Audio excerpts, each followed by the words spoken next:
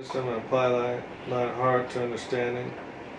If thou criest after knowledge and liftest up thy voice for understanding, you see that?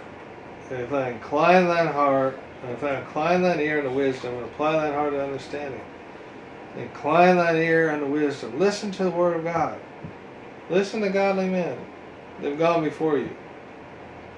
Listen unto wisdom and apply thine heart to understanding. And then you're going to be wise. Then you're going to make good decisions. Apply your heart on it. Listen. Apply. Apply what you hear to your heart. Apply it. If you don't apply the Word of God, then you're just wasting your time. It just goes in one ear and out the other ear. You don't want to do that. You want it to come in both ears, first of all. And you want it to go down into your heart, into your inner self. That's who you are. And let it take root right there. And right here. In your brain, in your mind. It needs to take root here. When you do that, then your life will be blessed. You'll honor God, and God will honor you. Your days will be long. And you'll fulfill the calling that God has placed on your life. Amen.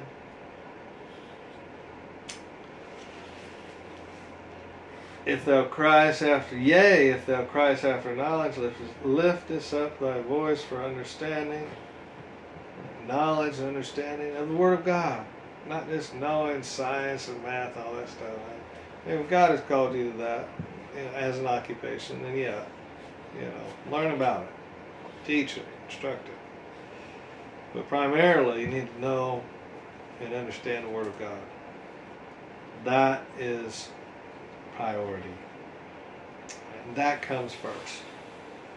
Everything else comes second to that. If thou seekest her as silver and searchest for her as for hid treasures, again, we're talking about the Word of God here, wisdom. That's where you find. That's where you become wise.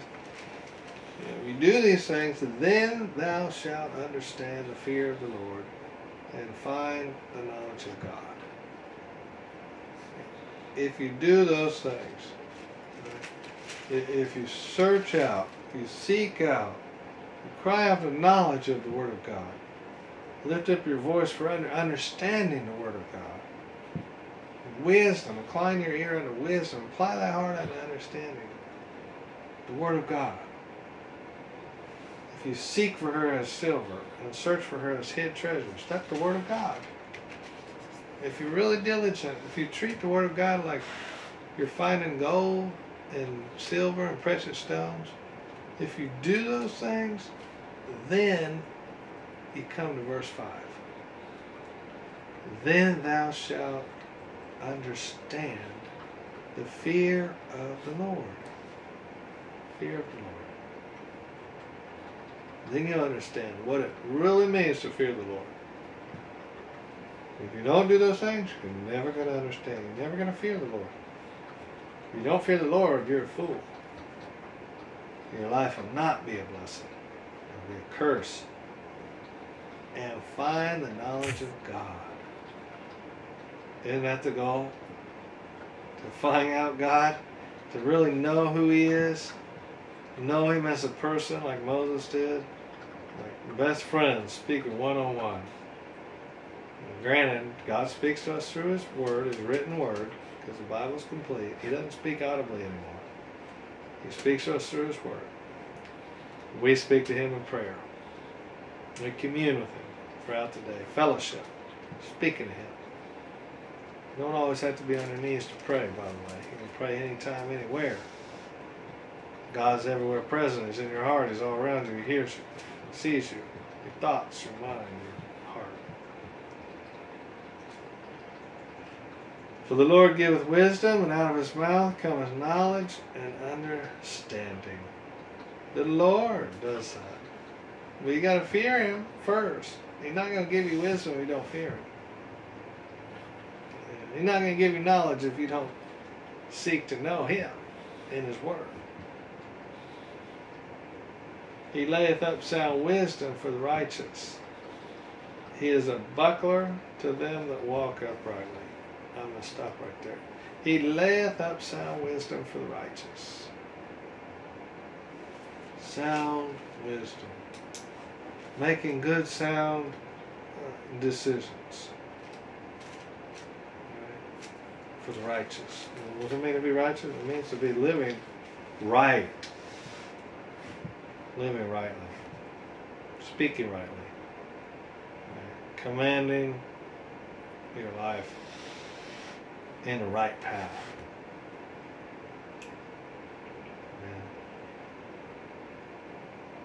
He's a buckler to them that walk uprightly. A buckler. What is that, buckler? Well, a buckler,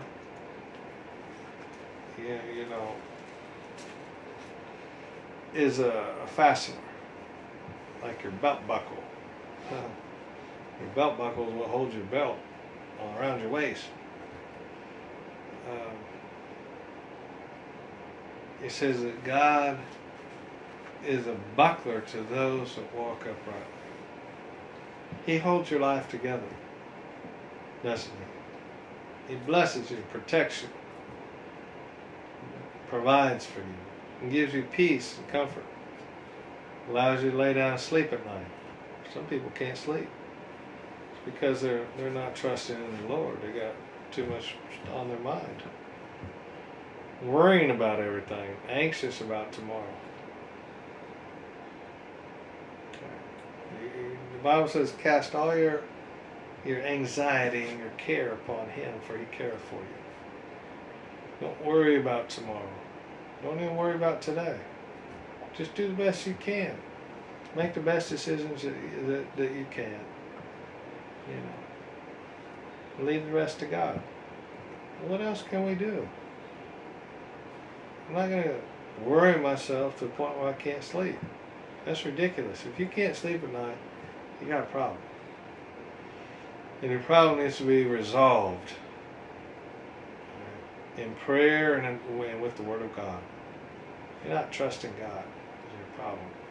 You're worrying about everything. You're acting like you're God, like you're in control. You ain't in control. We don't have any control over other people, over circumstances. We barely have a little bit of control over ourselves.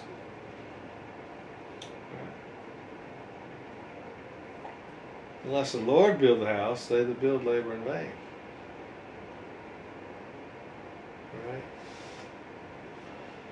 So I'm going to close in a word of prayer. I hope you learned from these verses that I covered.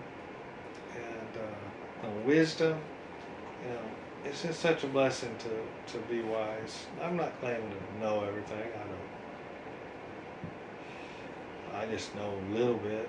Even the little bit that I do know is imperfect. But I do know this one thing, that in order to be wise, you got to read the Word of God. You got to meditate on it. You got to let it sink into your heart and your life. You really got to want to be obedient to the Word of God. You want to please God. You have to have a desire to please God. If you don't have that, you don't fear the Lord. So, unless you fear the Lord, you're not going to please Him either. It just works both ways. All right? Let's close the word of prayer, and we'll be finished. Next time we'll resume in Proverbs chapter 2 and verse 8. Heavenly Father, we thank you once again for your holy, righteous word, a light unto our feet, a lamp unto our path. Forgive us, Lord, of going astray. Forgive us not being wise and making poor decisions, Lord, and not meditating on your word, not allowing it to sink into our heart and our life. God, cleanse us of all these things and filth of the world, the flesh, the devil. Create in us clean hearts, renew right minds within us, Lord. We pray you would grant us the grace from now on, from here on out, to apply our hearts unto wisdom, to make wise decisions, and to not worry about what other people think, but to stay focused on you and your holy and righteous word, so we might complete our race and our calling in Christ. We give you the glory, honor, and praise. Bless and protect all your little children throughout the world. Father, we pray for them. We protect them, provide for them, keep them safe and warm and dry. And God, we just give you all the glory, honor, and praise. Help the widows and the elderly. Lord, we pray you comfort them in their old age, their last days. And all who may be suffering for the cause of Christ, physically or spiritually. Lord, bless them, protect them, and strengthen them. In the mighty name of the Lord Jesus Christ, we thank you and praise you and love you. Father, Son, Holy Spirit. Amen.